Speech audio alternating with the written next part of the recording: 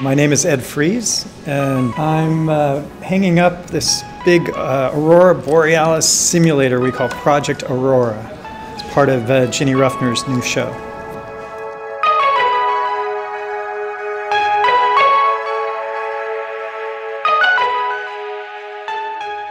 My name is Ginny Ruffner.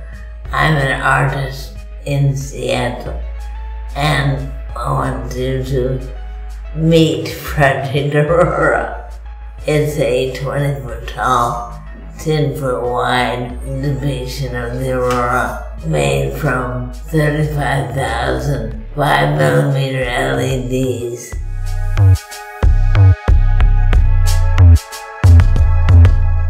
I knew Ginny through my wife. My wife's a big gardener, and Ginny, if you've been to her place, she has this cool courtyard garden that's amazing. So I've known her for a long time that way.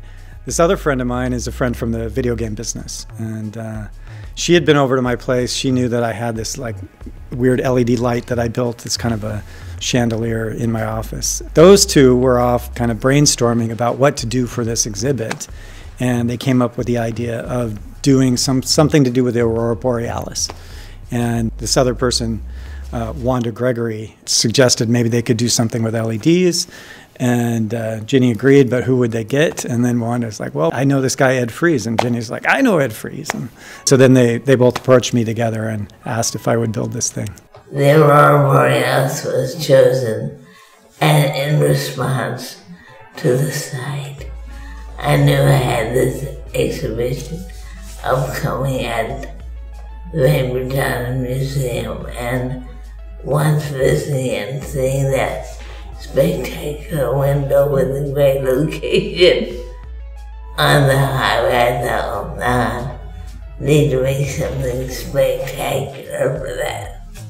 The Aurora was and is something I have been inspired by, and to overuse the phrase fascinated with for years. But I have to give Ed all the credit. He's the brilliant one who made it all work. I just had the fabulous task of thinking, well, what if we did this? What about that? My favorite thing. And it's amazing, you know, I think people are so capable of so many things. They don't even believe in yourself.